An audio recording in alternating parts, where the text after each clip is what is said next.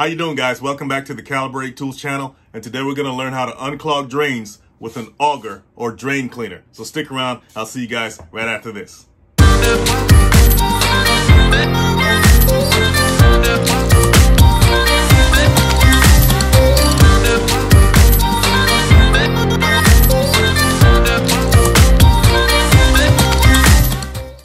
Now, what is an auger? Well, an auger is defined as a tool with a helical or spiral bit on the tip of it that you can use to bore into materials, into wood, or even in this case, it will be boring or just grabbing onto, clogs in your drain, whatever that is. It can be hairballs or whatever's down there.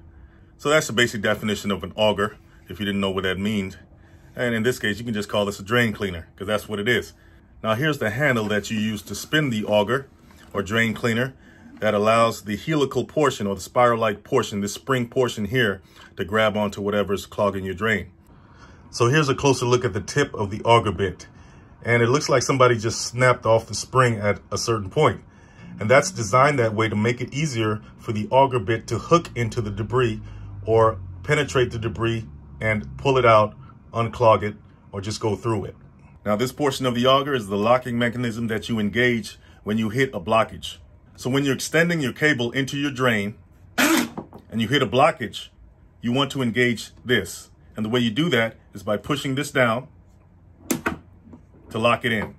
So when it's locked, you grab your handle and turn clockwise. This allows the auger bit to work on the debris, to penetrate and grab it. Now remember to work the auger back and forth. When you contact the clog for the first time, you're turning it clockwise, but also turn it anti-clockwise to work through the clog as well. So you're doing this. Now when you're doing this, you're going to have your tub or sink filled with water, and the water won't go down because of the clog. But as you work the auger into the debris or the clog, the water will start going down. That's how you know you've broken through the clog. So once you've broken through a clog, you want to unlock the mechanism and you want to continue to advance the cable further down the drain, all the way to 25 feet if you need to, right? Just in case you encounter other clogs, and just rinse and repeat.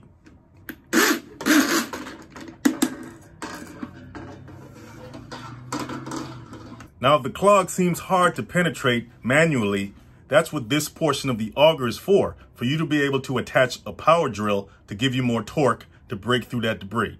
So you just take the chuck of your power drill and place it onto that bit and just tighten it and use it for more torque.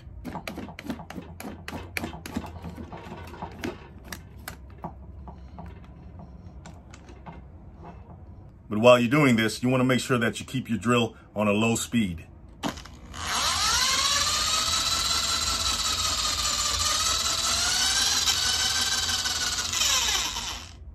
Okay guys, the first thing you want to do before you unclog your sink is to remove the sink stopper so you can extend your auger cable down into the drain.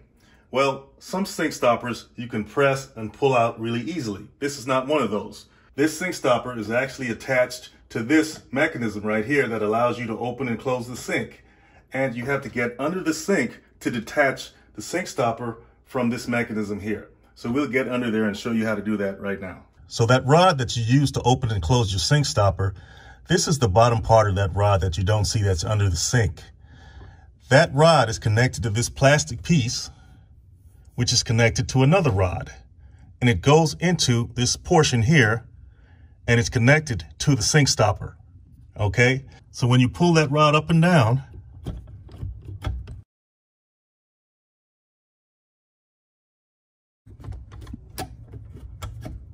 it opens and closes the sink stopper. So in order for you to get the sink stopper out, you have to disconnect this rod from this plastic piece. And because this plastic piece is flexible, you can simply slide it off of this rod. Lift it up more and continue sliding.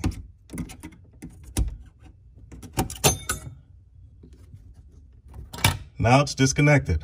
Now, if you look on this plastic rod, there's various holes that you can place this rod in, but you want to remember where the rod was when you took it out, and it was on this bottom hole. So when we put it back on, we got to place it here. So the next thing you want to do is disconnect this rod from the seat stopper. And that way you can pull the seat stopper out because it'll be totally disconnected from this assembly. So let's go ahead and do that. So you want to unscrew this portion.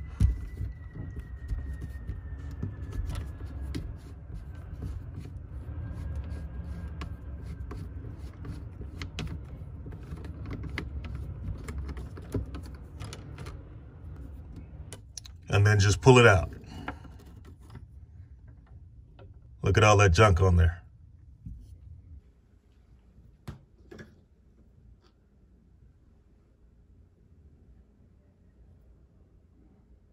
So if you're putting things back together and you're confused which side of the sink stopper opening faces the wall or faces you, just look at the dirty part, and you know the dirty part came off the rod, so just stick it in there. And you'll just put it back in with this side facing you. So now that you got your sink stopper out and you're going to use your auger in the drain, you want to go ahead and put a pail underneath your sink. The pail is going to catch any water that leaks while you're using your auger. And while you're at it, just go ahead on and clean these off as well, since you know how to put them back in. Okay, so we're ready to fish the auger down the drain. Turn the water on first and start fishing.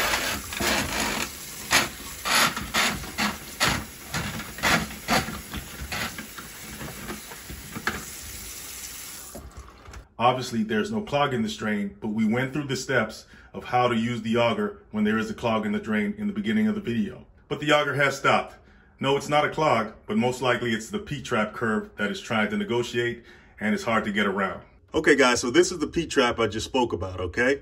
When the cable's coming down, when the auger's coming down, it hits this and it's hard to get around. So it hits this, stops. So in this case, what's usually done is the P-trap is removed, and then the auger is fished by hand up into the drain pipes, okay? So you can remove the P-trap by unscrewing these, taking it off while the auger is inside of it.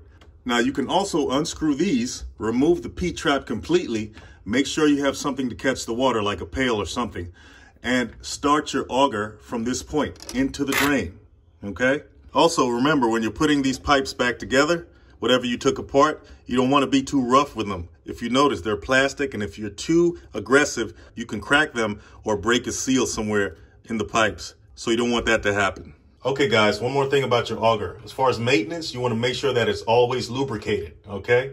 So you can use gear oil, motor oil. Some people even use snake oil to keep it lubricated inside. And as far as the snake itself, you want to make sure that you take it out of the drum completely and soak it in a bucket full of detergent to make sure that all the grime and the muck that it goes through on a daily basis, you know, or however many times you use it, you want to make sure all that's cleaned off of it as well. And remember, make sure that the cable or snake is completely dry before you lubricate it. So once you soak it in detergent, just go ahead and pull it out, dry it off with a rag, and let it sit out in the sun to dry. The drum itself, you also want to clean this as well. You want to open it up and clean it. And try not to drop it, because these parts are not made of metal, if you know what I mean. So guys, if you got some clogged drains, go ahead and grab you an auger. You don't always have to call the plumber. Sometimes you can do it yourself. So if you learn something about how to use an auger or a drain cleaner by hand or with a drill, go ahead and hit that like and subscribe button, and I'll see you guys in the next one.